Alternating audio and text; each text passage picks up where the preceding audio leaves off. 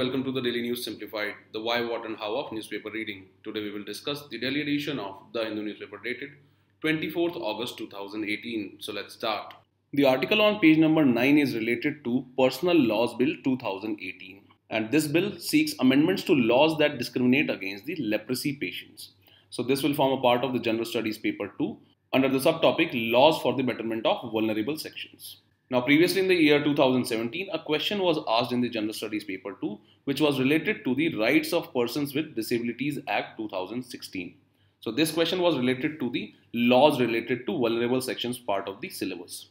So let us try to understand what are the key aspects of this Personal Laws Bill 2018. Now, this article is in news because the Personal Laws Bill 2018 has been introduced in the Parliament.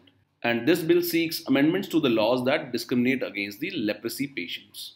So now let us understand what is leprosy. So leprosy is also known as Hansen's disease, and it is a long-term infection by the bacterium Mycobacterium leprae or the Mycobacterium lepromatosis. Now previously it was believed that it is a highly contagious disease. However, now modern medicine has proved that contrary to the popular belief, it is not highly contagious. And leprosy is curable with a treatment known as multi-drug therapy. Now let us understand why is this bill being introduced. So previously there were about 110 central and state laws which discriminated against the leprosy patients. Now these laws of central and the state governments had biased provisions against the leprosy patients. And these biased provisions in these statutes were introduced prior to the medical advancements. This is because previously it was believed that the leprosy was highly contagious disease. However, the modern medicine has helped in curing the leprosy disease completely. And the leprosy can be cured by multi-drug therapy. Now, why is it important to repeal these discriminating laws? This is because these laws stigmatize and isolate leprosy patients and are based on age-old beliefs about the leprosy and are not based on the modern medicine-related advancements. So, due to this, these laws cause patients untold sufferings. Now, various committees and conventions have recommended the repealing of such laws or the amendments to the discriminating statutes of state and central government. And these amendments are in line with the UN General Assembly's resolution of 2010 on the elimination of discrimination against persons affected by leprosy and their family members. And India has signed and ratified this resolution related to the leprosy. Further, the proposed law follows the NHRC recommendations, that is the National Human Rights Commission's recommendations as well.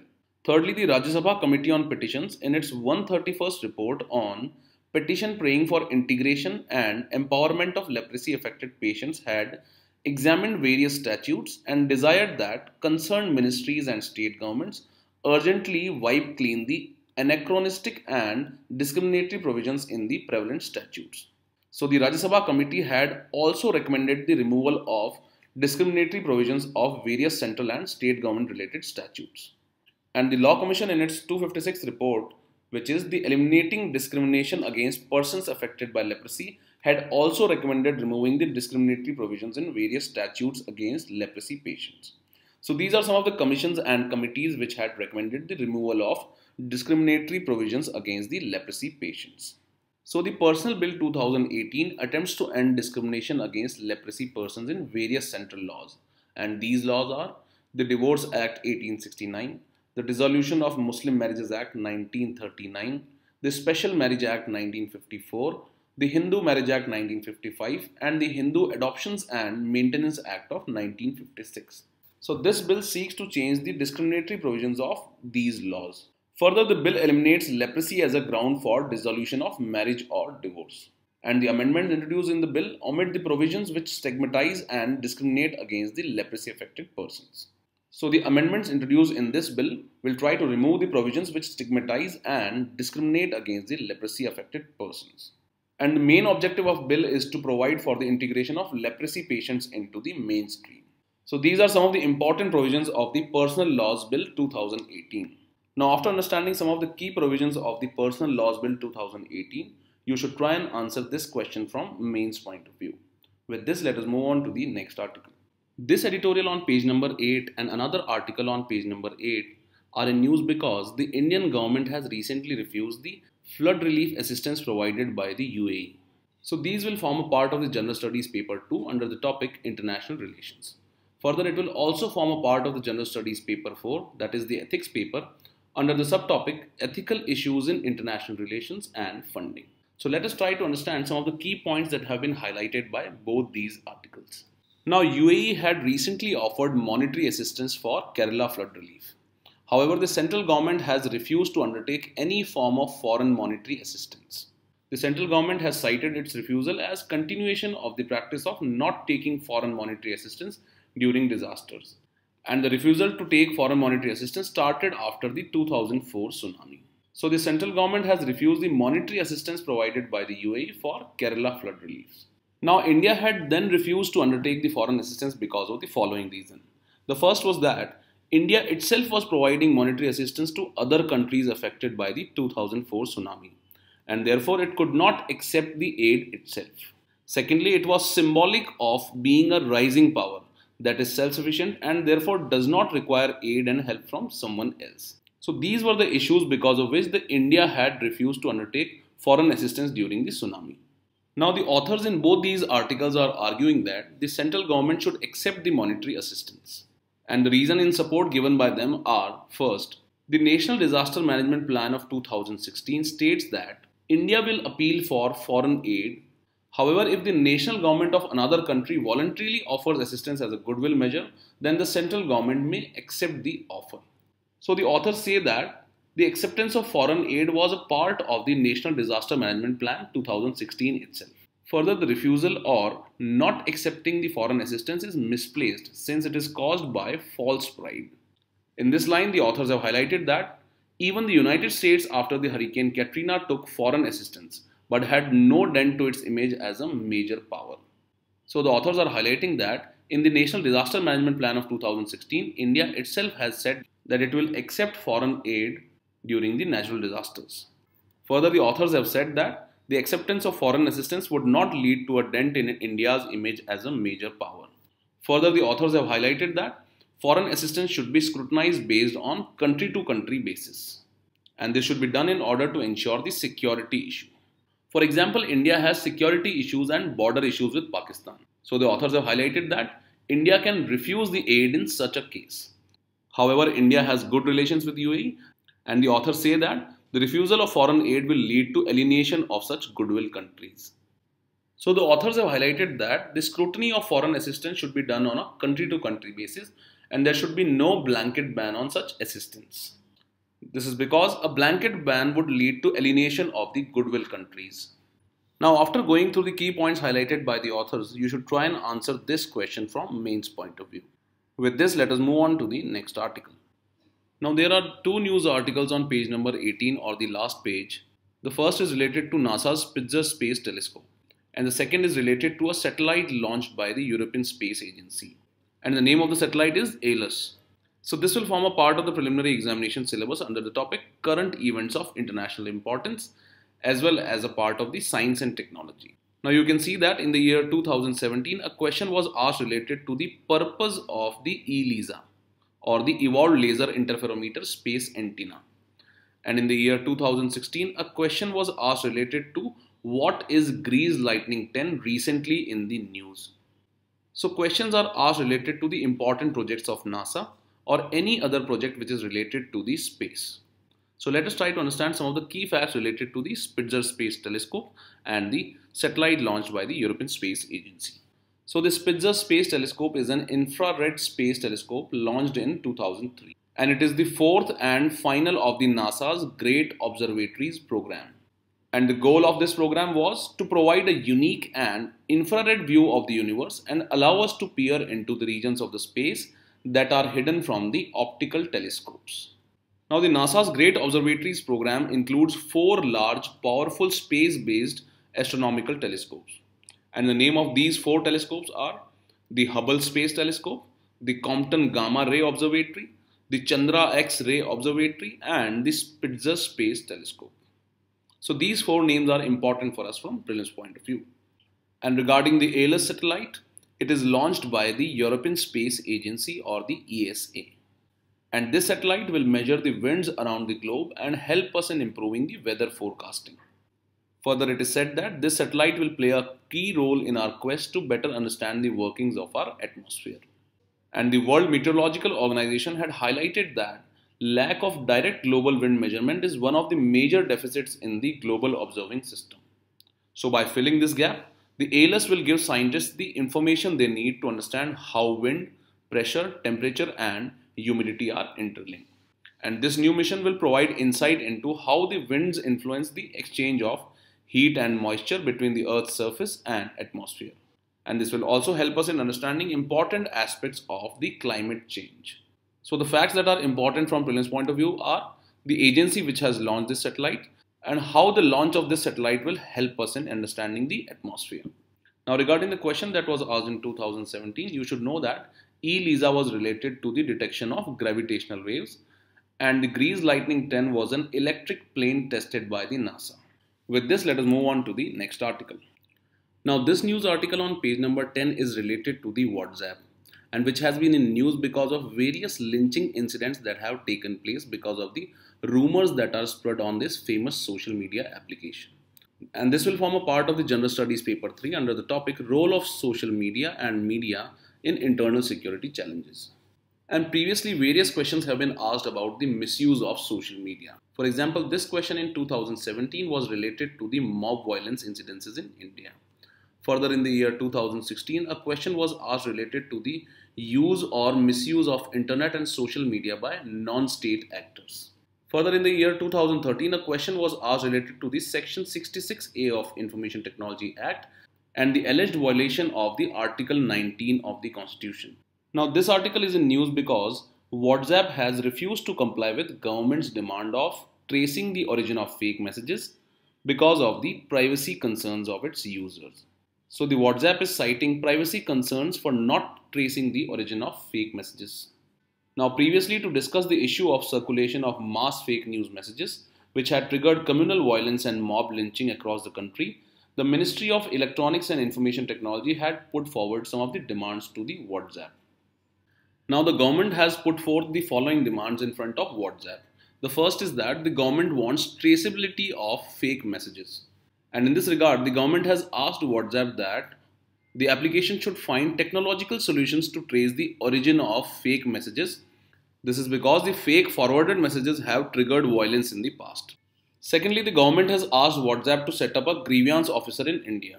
And in this regard, the government has asked that the application should appoint a grievance officer so that the complaints of fake news can be addressed swiftly in the country itself. Further, the government has asked the WhatsApp to comply with Indian laws. And in this regard, the government has asked that any issue which arises should not be decided in America and should be in compliance with the Indian laws. Fourthly, the government has asked the application to establish local corporate entity. And finally, the government has asked the application to store the data locally. So these are some of the demands that have been put forth by the government of India. Now let us understand what is the main issue. So in this regard, the WhatsApp has agreed on all the demands of government except the issue of traceability of origin of the messages. And according to WhatsApp, tracing the origin of a message would dilute the privacy of its user. Further, the WhatsApp says that people rely on WhatsApp for sensitive information exchange. And building traceability will undermine the end-to-end encryption, creating potential for the misuse of such data. So that is why, to preserve the privacy of its user, the WhatsApp is refusing the government's demand of providing the traceability of origin of the messages. And let us understand that end-to-end encryption is a system of communication where only the communicating users can read the messages. And in principle, it prevents telecom providers, internet providers, and even the providers of communication services from being able to access the cryptographic keys needed to decrypt the conversation. And because no third parties can decipher the data that is being communicated or stored, even the companies that use end-to-end encryption are unable to hand over text of their customers' messages to the authorities. And this is one of the reasons that WhatsApp has not agreed with the government's demand of traceability of the origin of messages. This is because the traceability will undermine the end-to-end encryption and create potential misuse of such data. Now the WhatsApp has insisted that it would rather educate people about the misinformation and take various education and advocacy efforts to curb the menace of fake news. And earlier also, to abate the fake news menace, the company had taken a series of measures such as restricting the number of forwards at one go and labeling such content which is not original as forwarded messages. So So these were some of the steps taken by WhatsApp to curb the menace of fake news. Now the government on the other hand is not satisfied by the efforts and is adamant that WhatsApp should explore technological innovations where in case of large scale circulation of provocative and nefarious messages, the origin can be ascertained. So the government wants WhatsApp to ascertain the origin of messages which are provocative and lead to the incidences of violence. Further, the government is firm on charging WhatsApp with abatement charges for communal violence. That is, the government wants to fix the responsibility of WhatsApp in case of communal violences which are triggered by fake news and forwarded fake messages. So these were some of the demands put forward by the government of India, and the WhatsApp has agreed on almost all the demands of the government except the issue of traceability of origin of the messages. However, the government is adamant that the WhatsApp should explore technological innovations in order to trace the origin of the messages, which are provocative and lead to incidences of violence. Further, government wants to fix the responsibility of WhatsApp in case of communal violence which is triggered by the fake news or rumors on the WhatsApp application. Now, this is a news in transition and let us wait how the other events unfold. With this, let us move on to the next article. Now, in this news article on page number 1, the Centre wants the Supreme Court to pass strict directions to curb the circulation of online videos of sexual violence against women, children, etc. Now, this will form a part of General Studies paper 3 under the topic Basics of Cyber Security. So, let us try to understand what are the key issues that have been highlighted by this article. Now, this article is in news because the government has found that the efforts by internet giants like Facebook and YouTube to curb the circulation of online videos of sexual violence against women and children are inadequate. And in this line, the government wants the Supreme Court to issue strict directions to service providers such as Facebook and YouTube. And the ongoing proceedings in the matter started after the Supreme Court took suo motu note of a letter by an NGO on the rampant circulation of sexual abuse videos. So this article is in news because the government has found the efforts by Facebook and YouTube to curb the circulation of videos of sexual violence as inadequate. Now, what are the directions by the government to the service providers like Facebook and YouTube? The first direction includes reducing the time of compliance. In this, the government wants to reduce the time taken by intermediary to comply with content removal requests under certain sections of IT Act. And the government wants to reduce this compliance time to less than 10 hours from about the 36 hours at present. So presently the compliance time is about 36 hours and the government wants to reduce it to only 10 hours. Further, the government wants the service providers to develop monitoring tools. In this, the government wants that the service providers should employ agencies for identification and removal of sexually violent content, particularly videos relating to child pornography, rape, etc. Thirdly, the government wants intermediaries to share certain data with the law enforcement agencies to identify the origin of such content. And fourthly, the government wants the service providers to maintain the trail of messages which include the videos circulations of sexual abuse. So the four directions in short are reducing the time of compliance, development of monitoring tools, identifying the origin of such content, and finally maintaining the trails of videos of sexual violence. The government has also compiled a keyword repository of over 500 English and Hindi words. And these words have been shared with the intermediaries so that they can issue warning messages for searching about child pornography, rape, or gang rape videos. So in short, the government wants these intermediaries to identify these 500 English or Hindi words which are used for searching the child pornography or rape and gang rape videos. On earlier instructions to set up an easy reporting mechanism for public on their platform, the Facebook has complied partially, while the WhatsApp and Twitter are yet to comply. So this is the status of implementation of such directions. And in this line, the government wants the Supreme Court to issue stricter directions to the service providers like Facebook, WhatsApp, Twitter, and YouTube. And this is being done in order to curb the circulation of videos of child pornography and sexual abuse. Now this is a news in transition and let us see how this story unfolds. With this, let us move on to the next article. Now this article on page number 13 is related to Moody's prediction about India's growth rate in 2018 and 19. So this will form a part of the General Studies paper 3 under the topic Indian economy and issues relating to planning, mobilization of resources, etc. So let us try to understand what is credit rating, why do countries get credit ratings, and what are the factors that decide these ratings. Now let us understand why is this article in news. So according to the credit rating agencies Moody's, the Indian economy is expected to grow by about 7.5% in 2018 and 19. And the Moody's says that the high growth is expected because Indian economy is largely resilient to the external pressures like those from the higher oil prices. So now let us understand what is a credit rating. So simply a credit rating is an assessment of the credit worthiness of a borrower. Further, individuals, corporations and governments are all assigned credit ratings. And in case of individuals, the credit rating is known as credit scores. While for the corporations and governments, it is known as credit ratings. Now let us understand why do the countries get credit ratings. Now simply the governments requires ratings to borrow money, and they are also given ratings on their worth as an investment destinations. So these ratings give the investors an idea about the worthiness of their investment destinations. Secondly, a country requests a credit rating agency to evaluate its economic and political environment and arrive at a rating. And this is done to position itself as a destination for foreign investment. So simply the credit ratings are important for attracting the foreign investments. Now let us understand what are the factors that decide these ratings. So these include first the size of economy, macroeconomic parameters like fiscal deficit, public debt, current account deficit, etc. Further, the prospects for economic growth are also included in the factors that decide these ratings. The reforms introduced by government are also important for these ratings. These ratings also take into account the ease of doing business in a country. And it also takes into account the regulatory and political environment, etc. So these are some of the factors that are used by the rating agencies in deciding the ratings for a country. Now these ratings are denoted by simple alphanumeric symbols like AA+, AA-, etc. And names of some of the important credit rating agencies include the domestic ones are the Credit Analysis and Research Limited CARE, the CRISIL, the SME Rating Agency of India or the SMERA, and the international rating agencies include the Moody's, Fitch and Standards and Poor's. Now regarding the India's credit rating, Moody's, which is an international credit rating agency, had upgraded the Government of India's credit ratings to Baa2 from Baa3 in 2017.